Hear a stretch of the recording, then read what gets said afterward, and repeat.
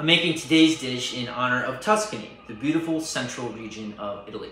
I call it Tuscan Style Canellini soup. It's perfect for this time of year as winter is coming, it's getting cold and dark outside. This dish is rich, it's hearty, it's cheap, and it's healthy.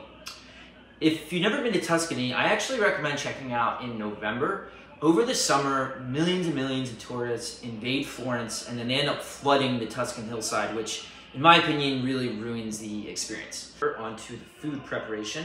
Here I have a beautiful diversity of colors and vegetables: white onions, red onions, celery, parsley, carrots, leeks, garlic, thyme, cannellini beans, red beans, salt, tomatoes, olive oil, and wine.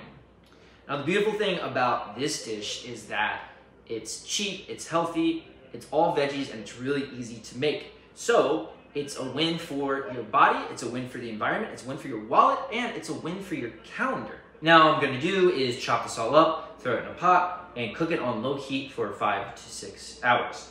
Now vegetables, just like us, are mostly water. So the longer you cook it, the more the water evaporates and it leaves behind concentrated, beautiful, bold, rich flavors. So a lot of people like to add water, but I don't like to do that because it really dilutes the flavor. So one other thing you can do is add chicken or beef stock. Now, what I have here, these are specially made Jarbo chicken stock ice cubes. So my roommate Jarbo, what he likes to do is he likes to collect chicken bones and carcasses and little pieces of animals, and he puts it under his bed and sleeps at it at night. I should say that's actually not true. He's not some kind of monster or troll. He's not Rudy Giuliani.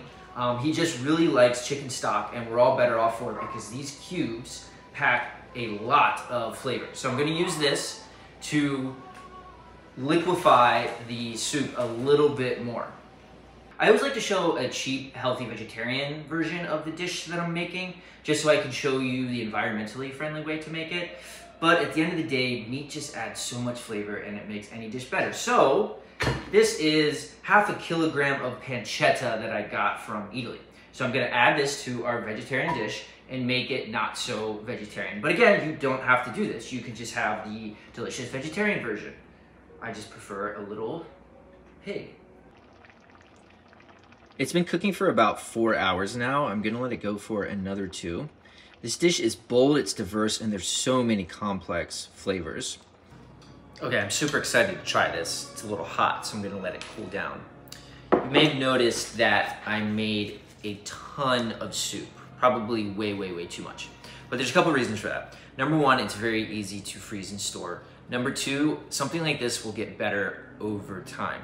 Day 3, 4, 5, 6, the aromatics will continue to blend with each other, and each ingredient will continue to soak up its flavor.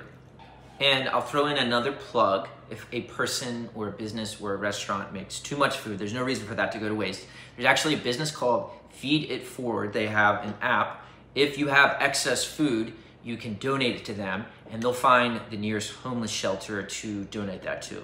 So with Thanksgiving coming up, I hope that my Tuscan soup will find a table for some less fortunate family. One more thing I forgot to mention, you absolutely positively have to grate fresh Parmesan on top of this. It is an absolute necessity. And I'll give this a try real quick for the camera.